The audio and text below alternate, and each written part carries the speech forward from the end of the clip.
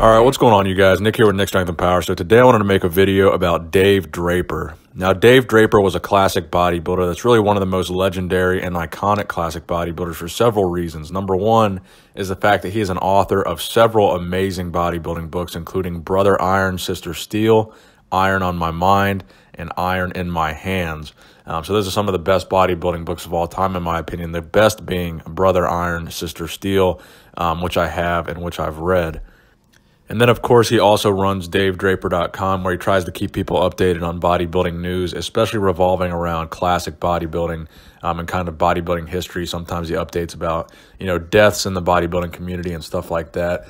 And there's 12,000 members on his forum, so it's a pretty good-sized bodybuilding website. So Dave Draper was a classic bodybuilder, as I mentioned earlier, and he competed primarily in the 1960s. So he was pretty much a master of the classic poses. His nickname was the Blonde Bomber for obvious reasons. He was obviously blonde. And he was also notably the training partner of Arnold Schwarzenegger. So in his list of titles, his most prestigious titles would be the 1965 IFBB Mr. America, which he won the overall. The 1966 IFBB Mr. Universe, he also won the overall at that show.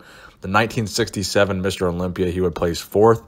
In the 1970 IFBB Mr. World, he won the tall and the overall class. And then in 1970, he would go over to NABA and compete in their Mr. Universe, and he would place third there.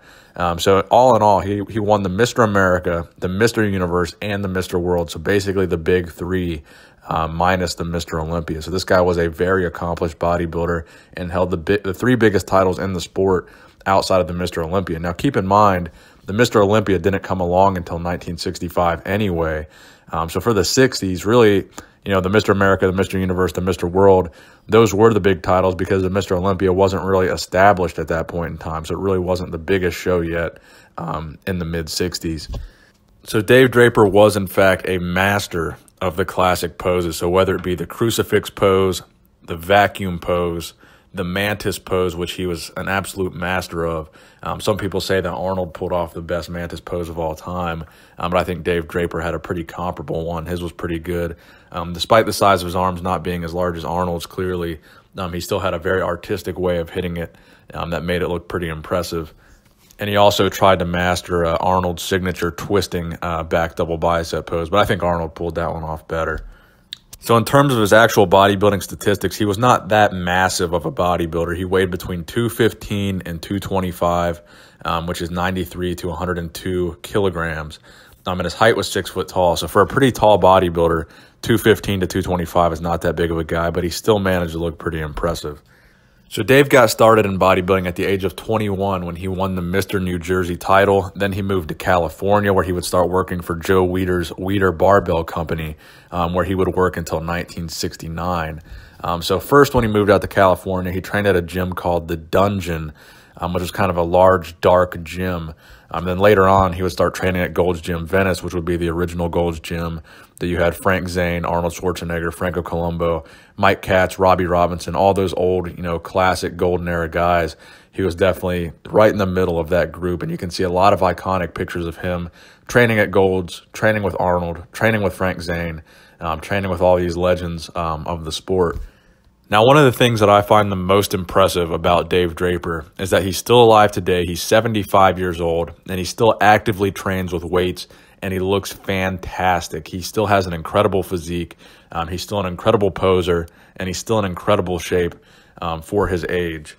Now, I think Dave is a perfect example of these golden era bodybuilders using steroids in extreme moderation, so very small dosages, and they used it over time. So he claimed that he was 10 years into his training, and he had already won the Mr. America, and he had never touched steroids up until that point. So he had won the Mr. America drug-free.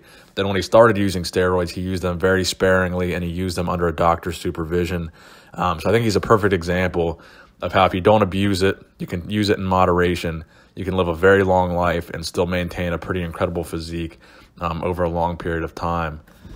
And a lot of these golden era guys, man, they didn't use anything, and if they used something, it was a very small amount of it. And back then, the technology wasn't that great. So if they were using something, it probably wasn't the best. And it certainly wasn't even close to the, the technology the guys are using today.